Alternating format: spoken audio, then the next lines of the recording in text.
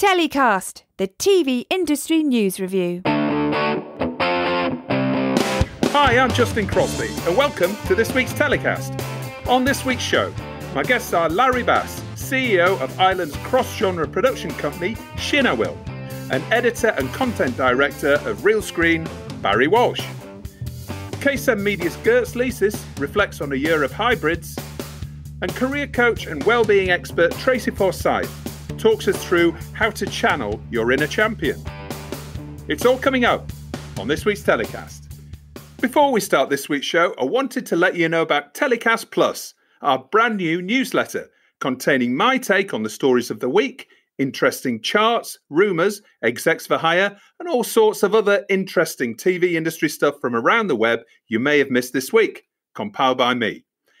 It's totally free. Just sign up at telecast-podcast.com. That's telecast-podcast.com. And it'll drop into your email inbox every Friday. You'll also find that link in the episode description. Sign up now and we'll see you in your inbox every Friday. So on this week's show, I'm joined by Larry Bass and Barry Walsh. Larry Bass is founder and CEO of ShinAwiL, one of Ireland's leading producers of both scripted and non-scripted content.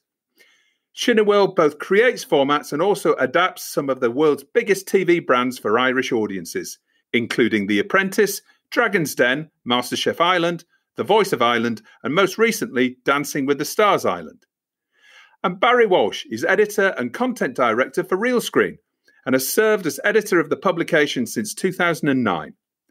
As content director, he also oversees the development of content for the brand's market-leading events, the Realscreen Summit and Realscreen West, as well as new content initiatives.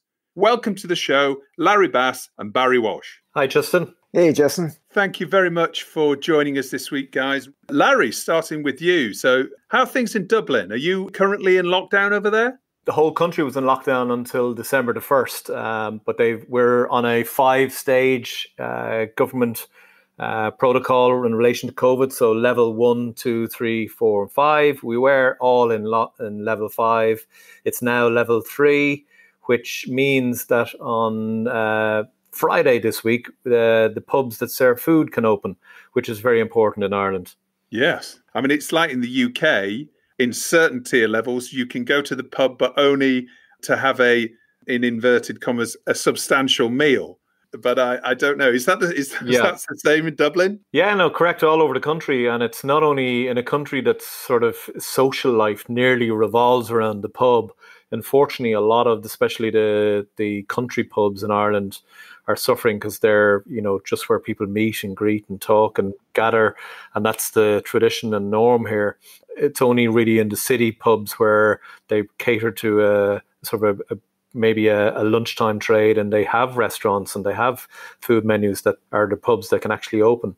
Obviously, restaurants, everything's been closed, but now restaurants and pubs that have what they call a proper kitchen, because in the previous relaxing of the lockdown, some pubs were trying to get around the rules and allowing you order in a pizza or other such like things. But basically, it sounds similar to the UK, substantial meal, and you can only be in situ for 90 minutes. So it's tight. I've been to Dublin, had some great nights in the bars there, as I'm sure many people have. And I have to say, surely a pint of Guinness does count as a substantial meal in its own right. I don't think in this time it does. But, the good news is that maybe in the new year we'll enter a world of vaccines, and even production may start getting back to a norm. I think it's been incredibly difficult for everyone in production.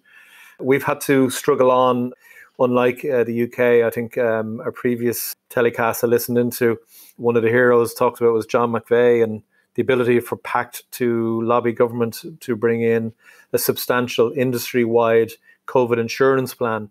Unfortunately, we don't have that here.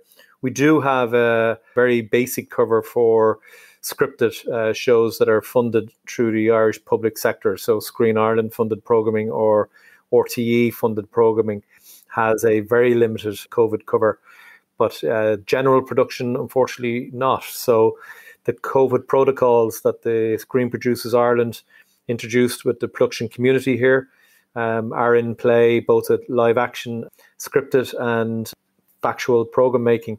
So it's meant that the sets are unusual. They're unusually quiet in that you minimize the amount of people around the camera. Then the actual camera departments and crews have to be very disciplined in following those protocols, masks all day, checking in with, the whole crew beforehand in terms of health and welfare, temperature checks every morning.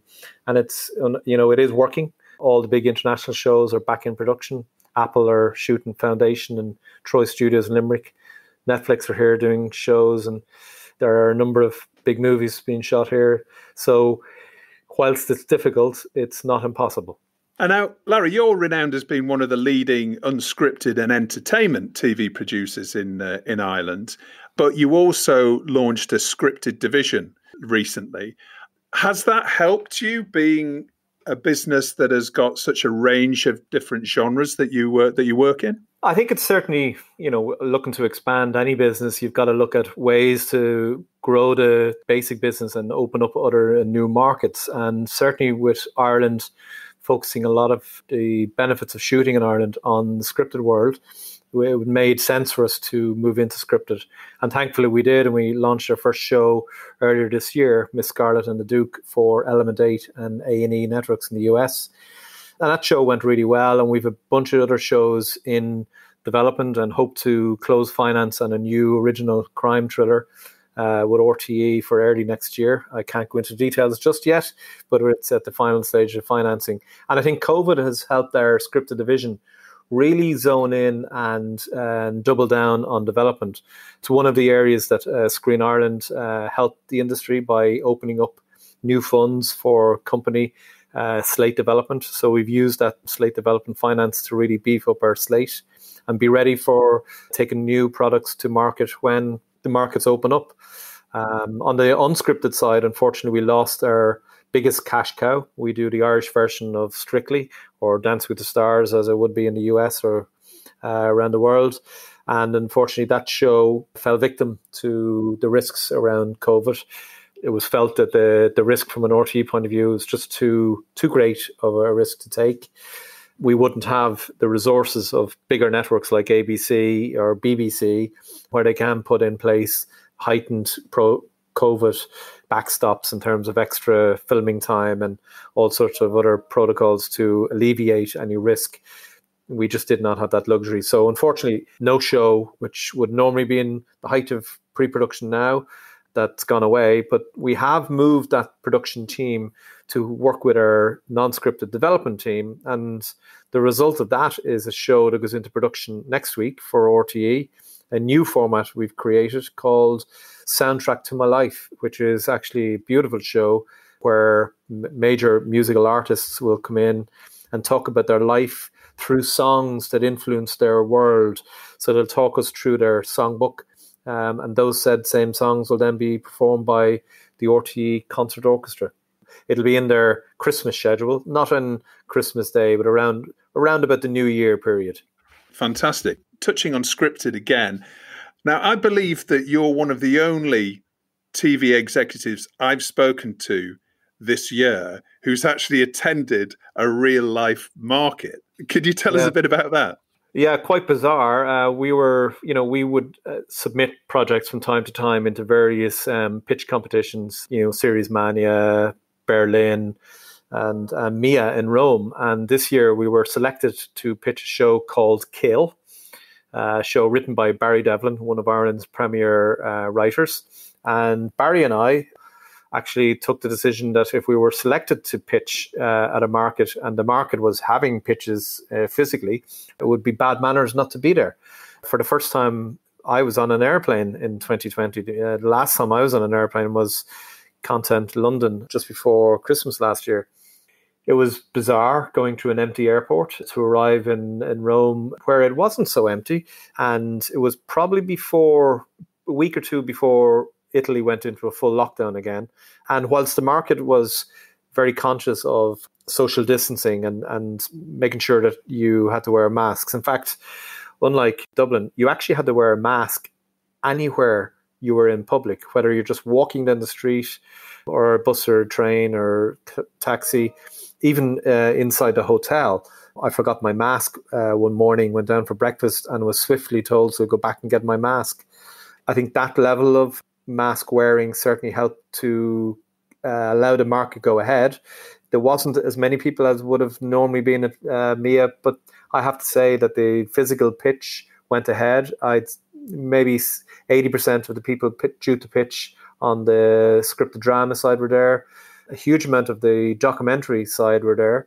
And like all of these markets, it's only by being there you realize the opportunity in talking to other like-minded producers. And we're now in discussions with an Italian company on documentary that they actually pitched, which we believe we can help add value to. So it was great for a change to once again meet executives from networks and also talk to other producers and be able to go out and have a bowl of pasta and a glass of wine together. Help the sanity. But I didn't really enjoy the 2 weeks I had to self-quarantine when I came home after. Of course, it's a big price to pay, but I think many of us probably would pay that price if we would got the opportunity of a real life market. Barry, welcome to the show. Any snow there in Toronto yet? As it happens, Justin, today is the first day of real tangible snow. And my kids were super excited. They dove out into the front yard and without boots and had at it. So, yeah, we've got it. Barry, obviously, Realscreen must have been an interesting year. The last time we saw each other was at the Summit in New Orleans, which was, I think, for many people, the last real life industry event that we'd attended. Looking back at the year, reflecting on the year in the unscripted industry, many people were predicting a golden age with drama production shutting down across the summer and, new challenges coming in terms of various other protocols, some of which that Larry mentioned earlier on. Is that what you've seen? Has there been much evidence of this golden age of unscripted across the year? I'm always reluctant to use the term golden age because gold tarnishes in time. But I think it's definitely increasingly healthier. As everybody knows, there are new platforms emerging practically weekly. And so that means more buyers.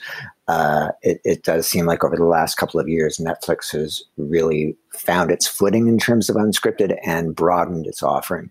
So there were genres that perhaps they weren't in before within unscripted that they've really made quite an impact on, dating, lifestyle, etc. Amazon is increasingly playing in the field in different territories. HBO Max, when they launched, they were very aggressive when it came to unscripted in terms of commissioning and acquisition. And many of the big commissions out of the gate for HBO Max were unscripted. With Molly Thompson on board heading up docs at Apple, they seem to be reawakening after what seemed like a dormant period in terms of unscripted and documentary. I mean, in terms of cable and broadcast, things are ticking along. There are definitely challenges on the cable side, which we will probably get into a little bit later. But, certainly global formats are enjoying a bit of a boom and are in vogue with what's happening with the pandemic. With this pesky pandemic impacting scripted production, as you say, there's been a wide increase in demand across the board. So fact-end, unscripted, archive-led content, it's all seeing an uptick. So it's probably I'm not going to say it's a better time to be an unscripted producer than a scripted producer, but I would say the force is with you if you if you are in the unscripted side.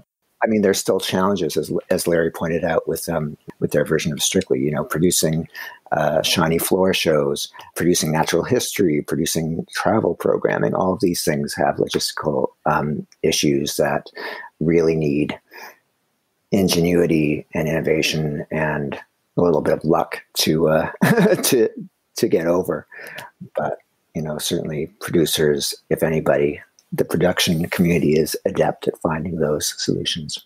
And we've seen, obviously, the rise of AVOD, really. I mean, AVOD's been around for a little while now, but presumably a number of production businesses and distributors have been reaping the benefits of this new emerging way of consumers enjoying programming without having to pay cable fees and any other fees. I mean, there's whole channels dedicated to show brands, essentially, now. So I guess if you're a producer with a good, healthy catalogue, or a distributor, of course, as well, then that's something that's really been helping out as well. We'll see what happens with HBO Max, and they were saying that there's going to be a potential AVOD offering in 2021. They're on track for that. It's definitely exploding. I think YouTube kind of coming back into that area is certainly helping, and there seems to be healthy commissioning happening on that front as well. We'll see, as of this taping, the big reveal for the Discovery streaming service has yet to happen. That's going to be happening tomorrow, and we'll probably talk a little bit more about that, but we'll see if there's any sort of AVOD plans in that area as well. We've discussed a little bit the Discovery streaming service on the show a couple of times before, and there's maybe a bit of a sense for some people that it's quite late and it's going up against these big established players. But let's see, maybe the AVOD is the way in for them. And I've seen in the UK that they've done a deal with Sky, where Sky Q subscribers can get a free year's subscription to the Discovery platform. So that's going to be interesting. So obviously this time of year, anybody in the unscripted business really starts to turn their head towards January and the Realscreen Summit. Now, we've seen lots of different virtual events in the TV industry calendar come and go this year, some more successful than others. Having seen those, what learnings are you taking into next year's summit? As you say, there's been a lot in this area because everybody's kind of had to pivot to this. And as you say, I think some have been more successful than others. A huge part of the Realscreen Summit is the networking aspect, and kind of what Larry was saying about being at MIA, the ability to meet people and have that kind of serendipitous, lucky meeting where all of a sudden you find you have shared interests and you have some projects that could work together. At our company at Brunico, we really made sure that we were able to kind of create a streamlined platform that would help facilitate this as closely as possible to the real thing. And short of having a Star Trek transporter room, I think we're getting there.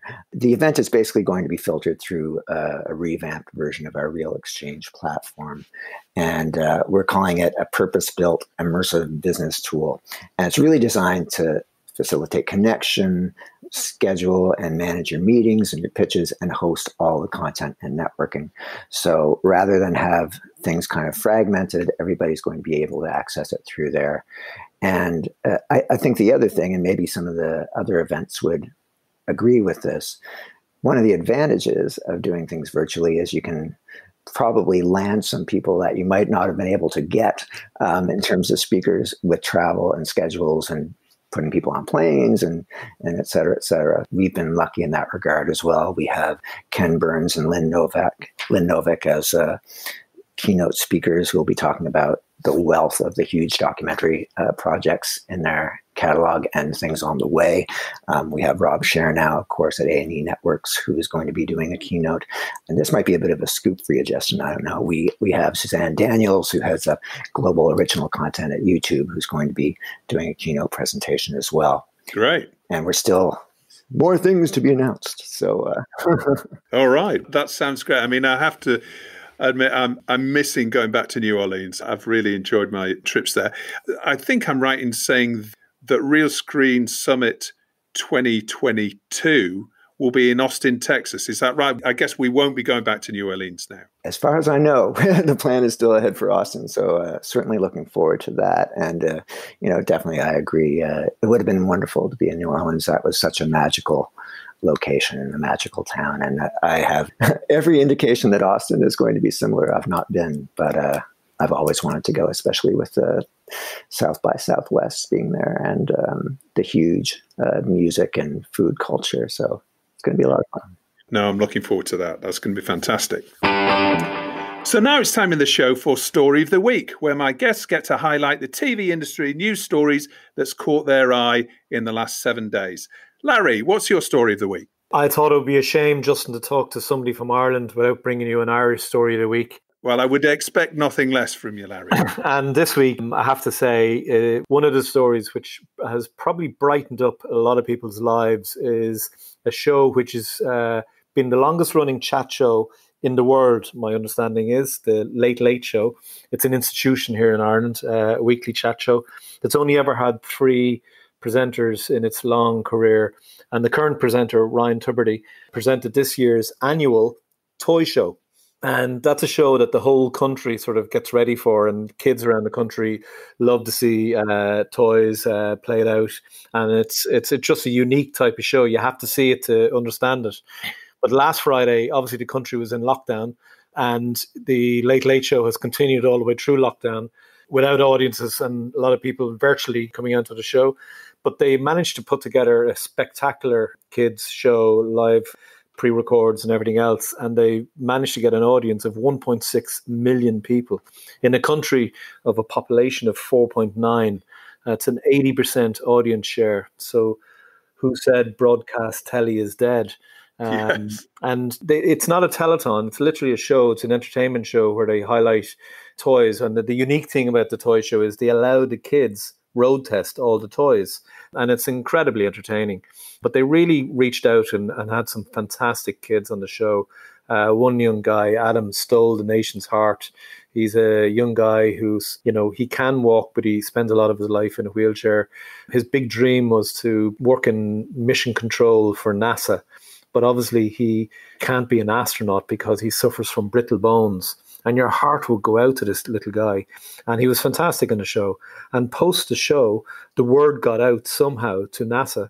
And they've invited and said, look, when he grows up and he's ready, they're ready for him. Oh, fantastic story. And they also launched a sort of a fundraise for children's hospitals in Ireland, hoping to raise maybe €500,000. And at last count, they've raised over €6.5 million, which would be something like 95 million quid in the UK, show of that size and scale. So it's a great story. The whole country enjoyed it. The ratings, obviously, that's a target now for us all to try and reach. Yeah, we'll put a link to that story and hopefully some online clips to the show as well in the episode description of the podcast. Barry, what's your story of the week? Well, we kind of tipped our hat to it a little bit earlier, and funnily enough, it hasn't actually happened yet. It's happening tomorrow, so we're gazing into the future. But I would say it's going to be the reveal of the Discovery streaming service. Direct-to-consumer has been on their radar for years. David Zaslav has been talking about it for years. But now, as you're saying, they're moving into the game when it's getting increasingly crowded. Not everyone is succeeding in this. We saw Quibi, what happened there. There is a very real question of how many services people will support and how long they will have the service before they, move on to something else. And certainly when it comes to factual streaming services, we have Curiosity Stream, which was created by Discovery's founder, John Hendricks, original founder. And we have newer platforms like WaterBear, which is headed up by Ellen Windemuth. And of course, Netflix, HBO Max, Disney Plus, Amazon, Apple, YouTube. They're all in the game, and they're all broadening their offerings in terms of moving into, blue chip, lifestyle, et cetera, et cetera. But I think once the Scripps acquisition happened for Discovery, that kind of brought their offering into a whole new level. So now they're bringing a considerable amount of lifestyle content in the mix, in addition to the science and exploration content that the Discovery brand is known for. And with the co-viewing potential of SVOD and AVOD, I think it kind of gives us service an edge. We were talking about brands and franchises. You could probably take the 90 Day Fiance franchise and give that its own streaming service. You'd certainly have enough content for it, but the audience for it would probably be quite substantial as well. And the other thing too, from a production perspective, you're going to have content specifically designed and exclusive to this platform. We know that they've been hiring programming executives across genres, lifestyle, factual, documentary specifically for the service. So it'll be interesting to see what's going to be coming kind of exclusively to the platform and how they're going to take existing franchises and treat those with potential extensions. I think tomorrow will be interesting.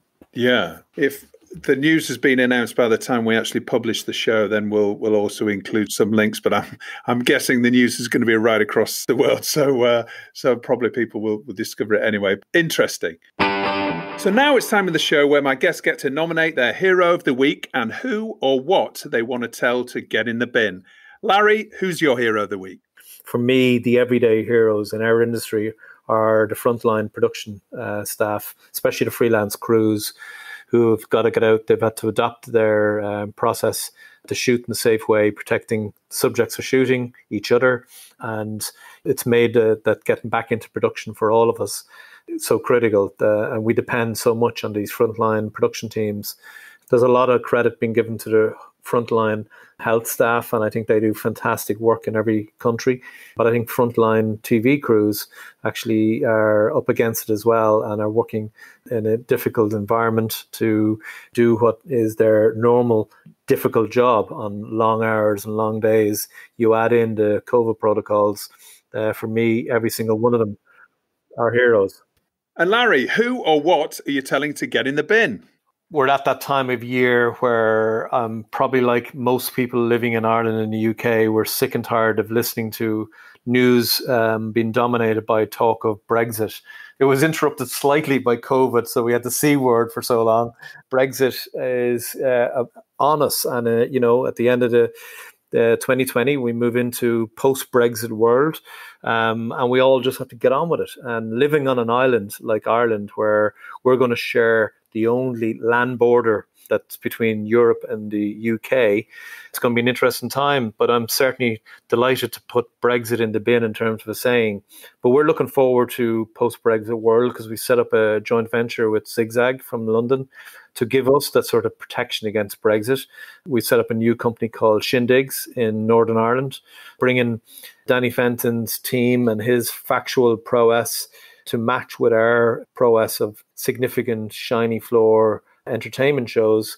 We're going to hopefully be the bastion of new fact-end shows coming out of Northern Ireland to a network near you soon. So we've been busily working away at developing a new slate together. So for us, a post-Brexit world hopefully will be a very positive, exciting new world. But I'm delighted to possibly see the back end of any talk about it. I think that goes for most people.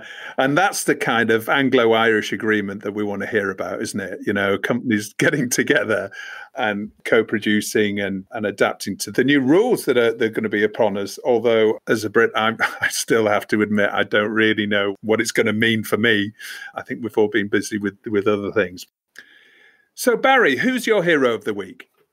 Well, I guess I'll take a little bit of a page from Larry's book and also kind of salute frontline workers. More so, I think, on the essential services side. I mean, as Larry said, we have a lot of recognition of those on the front line in the medical world, and rightly so. But there are people working in grocery stores. There are those who do not have the luxury of working from home, but are deemed to be workers in essential services, and they're really kind of keeping the wheels on the bus, so to speak. So hats off to them. But in terms of the industry, I'd really like to salute the media companies that are actually putting money where their corporate mouths are and establishing real policies meant to foster true diversity and inclusion on and off the screen. Over the last couple of weeks, we've seen BBC Studios just announcing an inclusion rider policy for productions. ITV is putting forward its Step Up 60 initiative. Viacom CBS is taking a no diversity, no commission initiative internationally. All these are pointing in the right direction, and it's a long overdue move, but at last it's happening. We've seen 2020 has been a year of real change in that aspect, and hopefully 21 is going to be similarly so. And Barry, who or what's going in your bin? Well, I mean, there's a lot to bin this year, but I don't know. I would say if you spent any appreciable time on social media, I think you'd agree that this year has really kind of amped up the aggression. And I think it's really been the year of virtual vitriol. So I would probably bin the aspects of those technologies that encourage us to be our worst selves. I mean, perhaps it's anonymity, the lure of anonymity, or the lack of quote unquote moderation. But I mean, I can't help but think that we're doing real damage to ourselves as a species in ways that will probably become more and more apparent in the near future as we continue to lash out at each other virtually. And I can only hope that we're going to have a kinder and gentler world come 2021. That's a great note to end on. Here. Larry and Barry, thank you so much for coming on the show this week. Really enjoyed chatting to you both. Larry in Dublin and Barry over there in Toronto. Hope you guys stay very well. And I guess we'll be seeing you online at the Realscreen Summit. Yes. Come one, come all. Thank you, guys. Thank you, Justin. Cheers. And once again, it's time to catch up with our resident wellbeing expert and career coach, Tracy Forsyth. Hi, Tracy. Welcome to the show again. Thank you, Justin. I'm happy to be here. What are we talking about this week? This week, I really want to talk about why I think losing your job or being out of work doesn't mean losing your value and your worth. And it's something that I had to find out the hard way. And I'm not going to lie and say it's an instant lesson, but it's something that I think everybody should be aware of because we're going through really, really tough times at the moment in the content industry. And I know that there's going to be a lot of very, very self-critical overachievers out there who are feeling really, really rotten about themselves. And I want to make sure that they are not blaming themselves or feeling that it is down to them.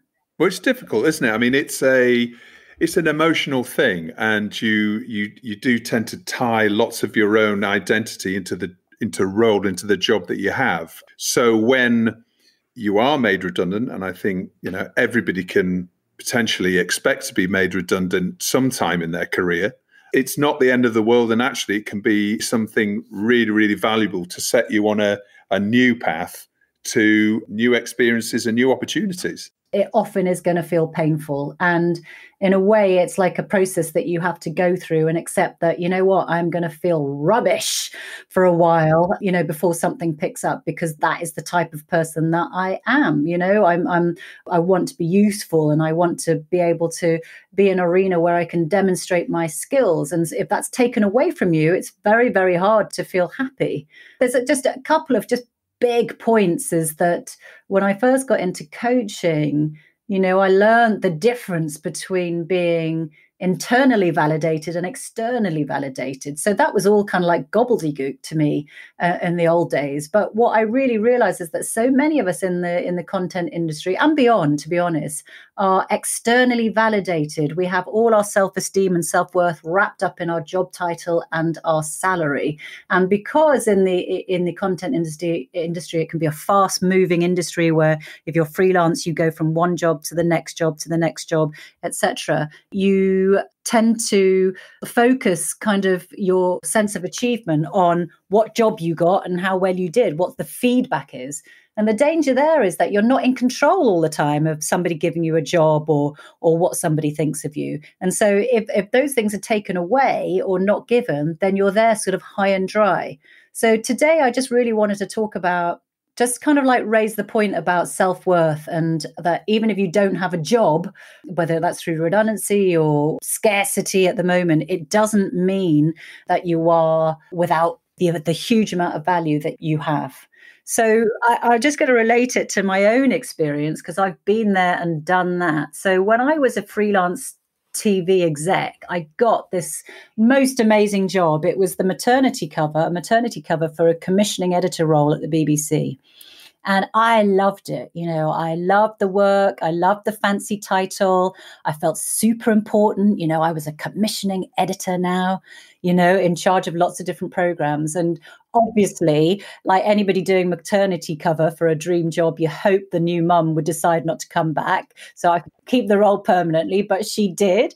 And after 9 months of being in that job, I found myself out of work. And, I wanted to be a commissioning editor again. And you can imagine how competitive that is.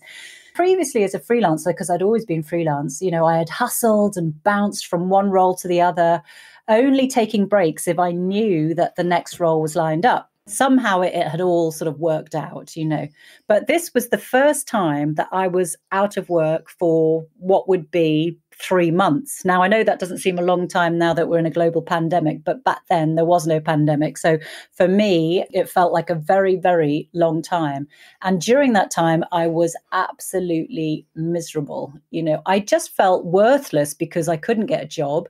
And I felt that with no job title, that I didn't even exist. When I look back, I think it was, a really unhappy time in my life. And what's worse is that at the time, I had so much going for me. I had 2 young kids. I had a loving husband, still do, I hope. I had a roof over my head. I had parents who care about me. I had my health and lots of friends. But somehow that didn't matter. I just felt wretched. I felt worthless. I realize now that, my self-esteem and my self-worth were entirely wrapped up in my work. My happiness and fulfillment were linked to something I couldn't control, which was somebody else giving me a job. And what's more, by then I had something like 15 years experience in the industry, working on amazing series all over the world. But I felt that it didn't count. If I wasn't working, I was just useless. And I can't lie, that feeling continued until I got my next role. But, several years on, and, I'm a freelancer now, I have a portfolio career, so I have my own business. But again, sort of facing uncertainty over the future. But this time, I really don't feel miserable and wretched. I've learned that my value and my self-worth go beyond my job title and income that somebody else can decide to give to me or not. So in these extraordinary times, if you are doubting yourself and your value, then here are some things to consider. So, hashtag be kind has been very much on the agenda over the last year, and so it should be. But that also includes being kind to yourself. Hashtag be kind to yourself. Practice being kind, compassionate, and encouraging to yourself as if you were somebody else. Most people would not treat other people the way they treat themselves. So just imagine, you are a different person. So instead of beating yourself up and knocking yourself down so hard and blaming yourself, pretend that you're somebody else and see how you talk to yourself then. So if you knock yourself down, the harder you knock yourself down, the harder it will be to get back up again. So really just practice kindness, compassion, and encouraging to yourself. Yeah. And that will increase your mental resilience. And remember that you work in a very competitive industry. That's really good in one way because it means we've got lots of exciting people to work with. But the fact that you've worked in this industry at all means that you are already talented, hardworking, and driven. Just because everything is on pause does not mean that you are not still all of those things. You are talented and you have huge value, even when you are unemployed. At the moment, this time, it's really not you. It's the situation.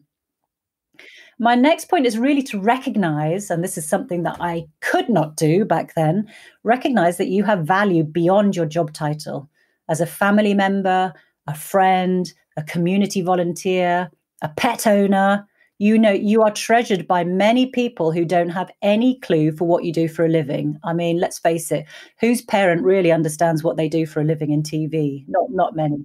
So I want you to really count all the ways that you bring joy, pleasure, and use to the world outside of your job. You are not just your career. It is just one part of you. My next point is really don't suppress your negative feelings. Let them up and out. It is a painful process. So don't try and squish that down. Honor those feelings by listening to them and taking them seriously. There is no right or wrong in feelings. They just are. So whatever the emotion, anger, fear, anxiety, acknowledge that. No matter how uncomfortable, that is how you currently are. Show yourself some compassion and care. Process those feelings. Don't repress them. I think we're all just so used to trying to put on a brave face. Well, you know what? I don't think squishing down those feelings helps at all. And finally, try, where possible, to reframe the situation you're in from a different perspective. In the same way that an object can look very different from a different angle, so can your thoughts on an issue. So if your current perspective is, this is the end of the world, then try looking at it from a silver lining or unexpected benefits perspective. If you were absolutely forced to say something positive, what would it be? We are all creative and resourceful, especially in this industry. So make sure you put those qualities to good use when it comes to yourself. All very wise words there, Tracy. And actually, if you think about it, we're coming into the depths of winter. It's all dark nights. There's lots of people, unfortunately, losing their roles. But we know just around the corner, there's going to be vaccines, spring's coming. And like we've said on a previous show, I think, it's going to be like a champagne bottle being shaken up. The whole of the content industry is going to explode with creativity and opportunity and work. So that's only around the corner. Exactly. That's something for us all to look forward to. Yeah. Tracy, thanks so much for coming on the show again. Fantastic to have you on. Really wise words. And we hope to speak to you again next week. See you next week, Justin. So it's that time in the show to welcome Girts Licis from K7 Media onto TellyCast again. Hi, Girts. How are you? Hi, very well. We've finally made December. It feels like we're starting to maybe wind down to the end of the year to get this goddamn year out of our system and maybe look ahead to interesting things in 2021. It's been an extraordinary year with its highs and lows, both, I think. That is true. It depends on what side of the fence you're on, I suppose. I mean, if you're a multinational streaming company, then you've had a pretty good year. But maybe if you're a drama producer, maybe not so good. Well, you're very right. Yeah, exactly. So what are we going to be talking about this week, guys? This year when talking to different audiences in my job about the trends in scripted drama, I have been using the term diverse perspectives on classic genres a lot, meaning that we are increasingly seeing commissions which revisit tried and tested genres and scenarios through fresh eyes, exploring familiar stories through new lenses and giving them fresh dimensions. And while it's certainly true when discussing trending drama, when thinking of what I was going to talk about on TellyCast this week, I caught myself at the thought that this is exactly what this whole year has been about. And not only in pretty much every genre, but allegorically in almost every aspect of our whole industry. It's been a year of finding new ways, new models of delivering what the audiences have always been expecting from us, great stories, great content. And then diving deeper into the process and looking for keys to success. One key word that springs up in my mind is hybrid. I think this year has taught us that keeping an open mind, becoming way more flexible than before, and diversifying the strategies is not only a remedy for the time being, but a way going forward. And this hybrid approach now applies in different shades to everything, from making shows to organizing events and to distribution platforms. Let's take the shows, for instance. The borders between scripted and unscripted in many cases had been becoming quite blurry already pre-COVID, with the genres borrowing the best from each other. One can binge Love Island like a soap opera, while drama series are increasingly finding their grounds in true events, for instance.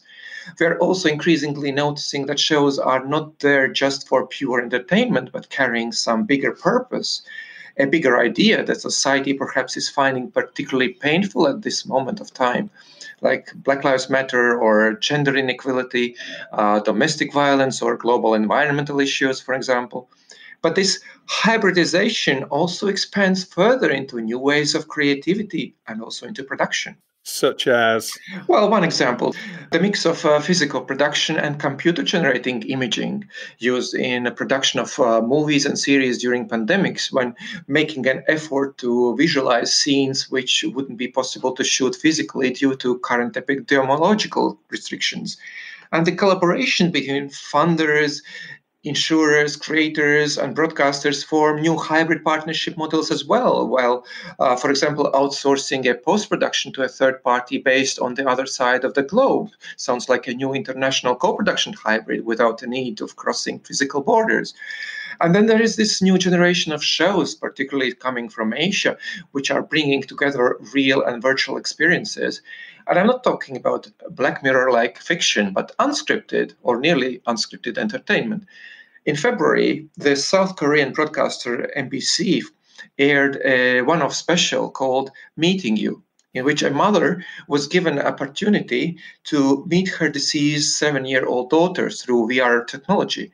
And a clip of this extraordinary show went viral via NBC's YouTube channel, with over 23 million people watching the harrowing sight of a bereaved mother trying to clutch hold of the virtual reality recreation of her dead daughter, sobbing as she does so, of course. And in October, one of the world's biggest VOD platforms in terms of subscriber numbers, the Chinese iQIYI, launched the world's first virtual idol talent show called Dimension Nova, in which 3 real celebrities act as mentors, leading more than 30 virtual competitors through a series of talent competitions and challenges to select the final winner. Yes, we have seen virtual pop stars previously, but this is the first time that the show sees human mentors select and work with virtual talents. And although there were perhaps a few awkward moments in the interactions between the two worlds, the digital and real world, the celeb hosts didn't try to fake it or pretend the characters are real human. And then, among other things, a bonus of creating a virtual star is that the maintenance fee is way lower than what a real idol requires, while there is still infinite potential for spinning the IP into all sorts of merchandise and artistic transformation. Now, let's talk about the other dimensions of the industry's hybrids you briefly mentioned. Well, platforms.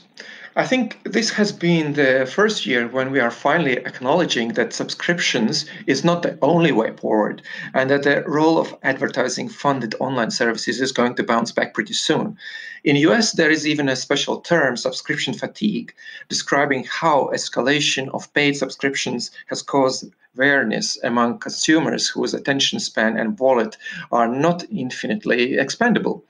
Various surveys suggest that more than 2/3 of Americans would accept a reasonable amount of advertising in exchange for an opportunity to watch their favorite shows for free or for a decreased subscription fee. The most often cited tolerable advertising limit stands at 8 minutes per hour, in contrast to network advertising, which often reaches 18 to 20 minutes an hour. And with technologies and algorithms of ad customization constantly improving, services are experimenting with new ad formats and gamification to make ads. People are also much more likely to watch ads which resonate with their specific interests and needs. And with all this in mind, we are increasingly seeing the platforms diversifying their product, offering a range of tiers from advertising free to advertising only service. There is the example of Peacock. HBO Max is planning to introduce an ad-supported tier as well. I strongly believe that unless your brand has reached a utility status like Netflix or Disney, such hybrid service combining advertising and subscription dollars is the most bulletproof business model going forward. And then, if looking further ahead, I think that this hybridization will not only continue by establishing new video partnerships and aggregators, but also by combining video services with gaming and with streaming of music into like a one-stop shop for digital entertainment. And at the beginning, you also mentioned the term hybrid in respect to events as well. Yes, exactly. While virtually first events, mostly born this year due to restrictions, will continue to provide a new way of communication and deal-making, the major, long-established traditional ones, and I mean such as markets, festivals, screenings, or conferences, are going to offer a mixed experience, a choice between physical, on-site, and virtual, depending on the preferences and circumstances of each specific participant. And I think that the decision-making on participation is going to go far beyond just being cautious about your health and well-being. It's first and foremost about doing business in the most efficient way, right? And every case is different, of course, but I think that many have found this year eye-opening in terms of using both personal and business resources as efficiently as possible. And here I don't mean just money, but for instance, time spent traveling and many other things influencing someone's productivity, from fluency in using technologies to fatigue from a jet lag, for instance. So same as the viewer experience is becoming increasingly customized, the same is going to happen to participation at the industry events, I think. So 2021 is the year of the hybrid across the whole of the industry, right? Yeah, I think so. Let's look forward to it. Absolutely. Well, I think we're all going to look forward to a fresh start in 2021. I can't wait to have you back on the show very shortly, Girts, to maybe talk a little bit more about what we can expect next year. Okay, agreed. Well, that's about it for another week's show. I hope you enjoyed it. As always, thanks for listening. Don't forget to rate and subscribe to TellyCast and share it with friends and colleagues. So we're starting a new free weekly newsletter called TellyCast Plus. We aim to make it the most useful thing coming into your inbox every Friday. It'll be packed with interesting TV industry stories of the week you may have missed, jobs news, execs available for hire, Tracy's tip of the week, and more insight and opinion you can shake a stick at. And all completely free. Just visit our website to sign up at telecast-podcast.com.